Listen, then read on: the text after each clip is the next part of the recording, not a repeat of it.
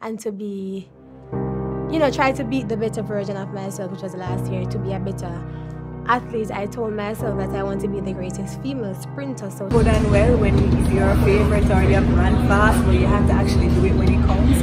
And tonight, I'm happy that I actually came away with the victory.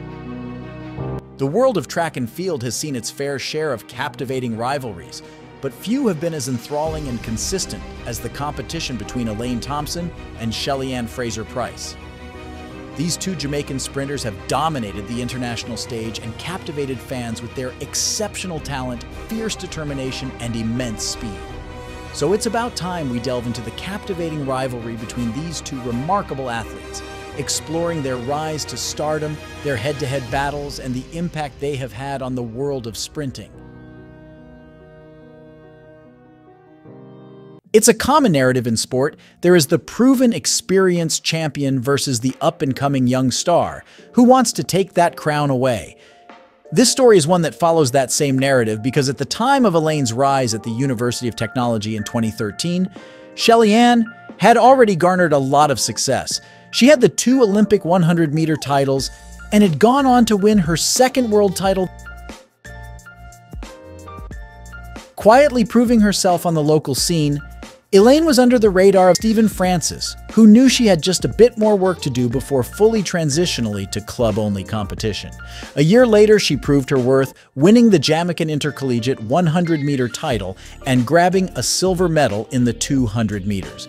However, earlier that year, something very significant took place when Elaine and Shelly-Ann met in a competitive space for the first time at the Queen's Grace Jackson meet. This was a 60-meter dash where they both were just opening their seasons. And to no surprise, the already established Fraser-Pryce won. Meanwhile, Elaine finished in third.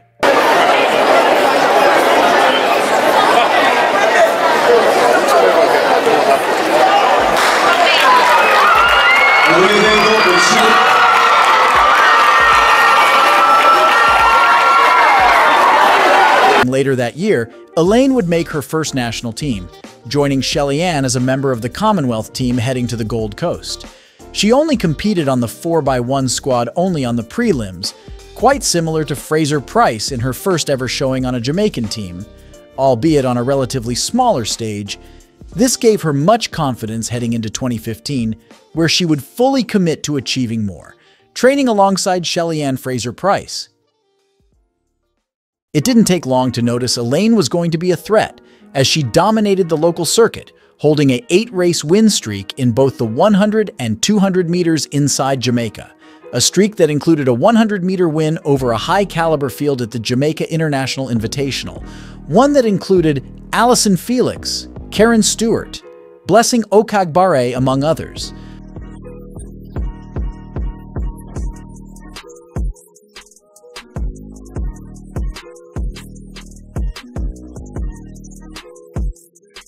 So with that, it was very evident that heading into the national championships, Elaine was the biggest threat to Shelly-Ann.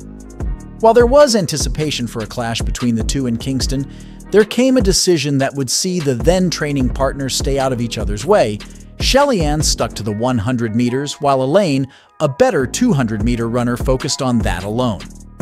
The two won their events at the national championships. And you're making your senior team now, a national team, national senior team, representing Jamaica over 200 meters. How do you take the MVP energy, translate it into national energy?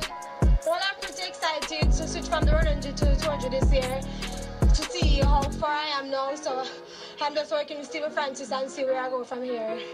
And you're pretty confident going in that the 200 meters is yours to make your mark international? Well, why not? I've been training for it and I've been doing a lot of work, so yes, I'm confident. You have your game face on.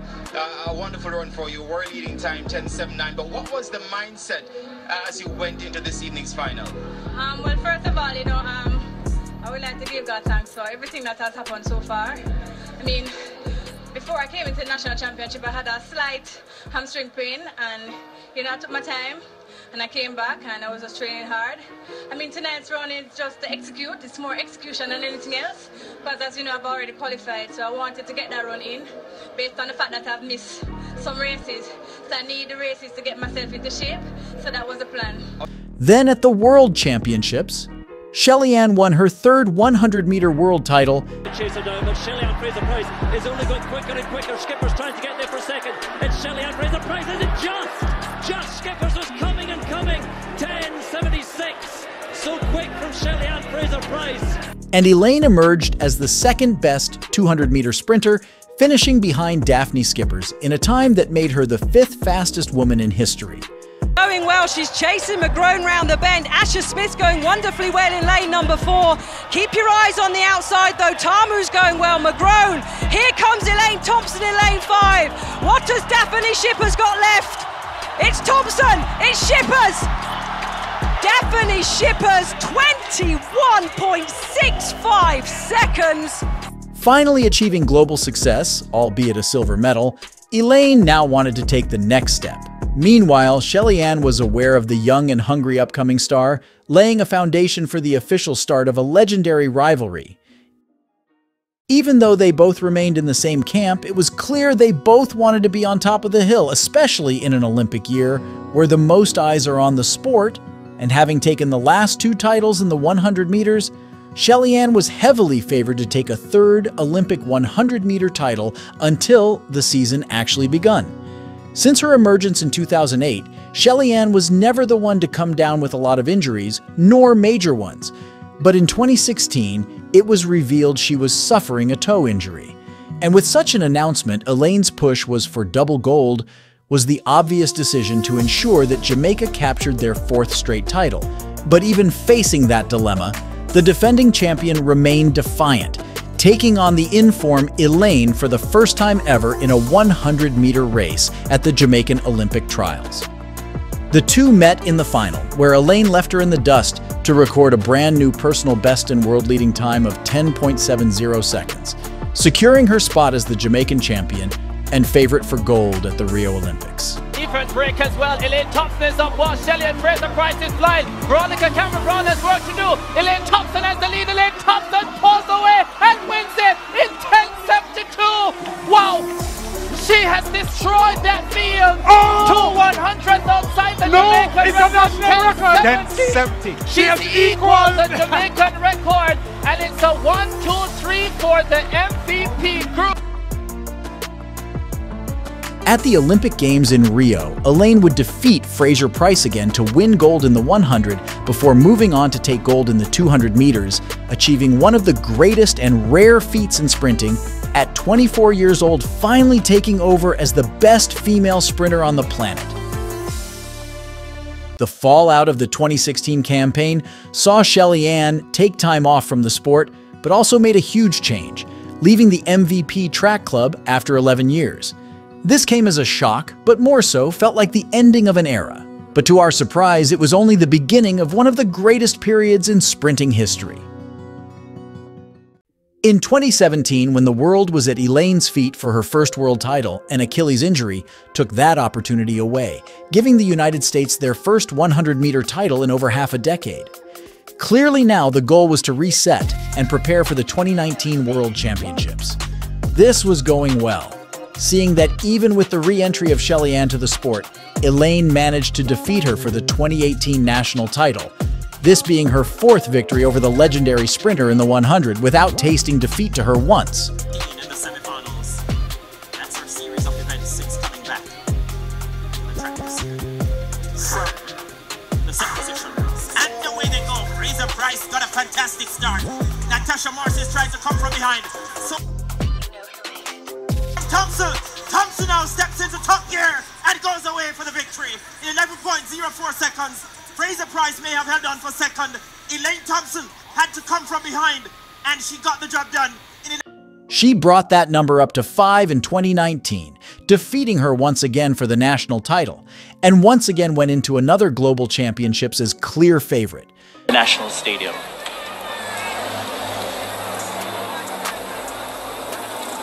Settled nicely in the block. Off they go. Fraser-Pryce got a great start. Thompson, Williams and company have begun their bout of chasing. Shelly-Ann Fraser-Pryce on top. Elaine Thompson comes forward. Elaine Thompson gets there by the flare of an nostril. 10.77 seconds. A season best. 700th of a second outside the national record. She holds jointly with Fraser-Pryce, who had to settle for the runner-up spot. An imperious performance by Elaine Thompson. Well, we asked for it, but we do not yet know the... That would all change in the very first round of the championships, when Shelly-Ann dropped an insanely fast 10.80 seconds in just the first round of the championships. Expectant hush around the stadium. It's a solid start from Fraser-Pryce. Look at Elaine going well, and Svoboda on the far side trying to get that third spot. Fraser-Pryce, Ahore, and I think Svoboda might just have hung on. Wowee! Is that a mistake? 10.81 in the heats of the...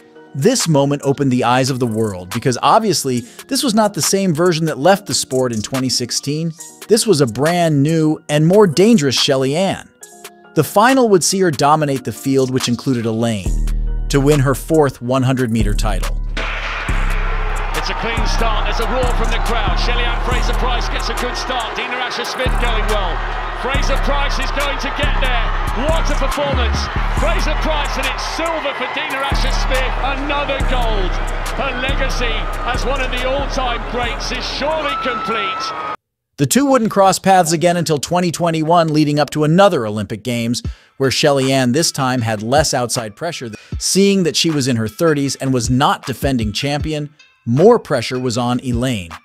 But for some reason, Shelly-Ann was pushing to achieve even more, and this intent was seen when she dropped a 10.63 inside Kingston, becoming the first Jamaican woman to reach those heights, as well as take over as the fastest woman alive.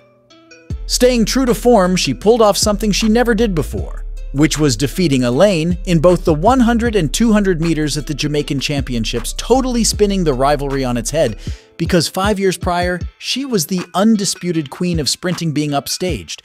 But all of a sudden, Elaine was struggling to take her down. Now steps forward, the world champion has the better of the Olympic champion with battling, and then comes through on the outside, trying to make a stump race of it as well. Sharita Jackson now. Look for that 400-meter strength to come forward. She's finishing fast and furious, but Shelly-Ann Fraser-Pryce, the 100-meter champion, is the 200-meter champion. 21.77 seconds, the flash time. Jackson settles for second, just like it was in the 100 meters final. That's the order of the finish in the 200 meters. Somehow, on the grand stage, Elaine found the speed in her legs to finally stop Shelly-Ann again, winning another sprint double. Doing so in times that not only saw her become Olympic champion in the 100 and 200 meters, but took the crown as the fastest woman alive. That win elevated her even more, even though she was already a star. Her dim-in performances from 2017 up to that point in 2021 required such performance to elevate her to the status she got to in 2021. At this point, you'd think the rivalry's twist and turn would end, but no, it wouldn't, as Shelly-Ann got even better in 2022, dropping the fastest season opener ever, 10.67 seconds. All this while Elaine was settling in a new training camp, choosing to walk away from the MVP track club at the heights of her success, total contrast to her rival. This seemed a defining decision as Shelly-Ann's newfound consistency saw her massacre all her competition throughout the season, even leading to defeating Elaine once again on the world stage, grabbing her fifth 100-meter world title in style with a new championship record. World title, and she's going to do it. Shelly-Ann Fraser-Pryce from Elaine Thompson-Herah. 5 world titles, 5 over 100 meters. She needed a quick start, she got a quick start, and with it she takes the glory. At last, Elaine Thompson-Herah does get her hands on a world championship medal, but it's silver because it's glorious gold once again to Shelly-Ann Fraser-Pryce. Absolutely incredible. This moment would set the stage for the final chapter, which we are about to witness this 2024 season, where after 7 years the two are with the same coach, but remain focused on taking each other down. Even though this is the last ride for Fraser-Pryce, her eyes are fixed on the prize, while Elaine is focused on redemption, trying to defend her territory. So with a rivalry that remained friendly but raised the bar in female sprinting for almost an entire decade, expect nothing but fireworks as we witness this final chapter of the fastest rivalry in female sprinting.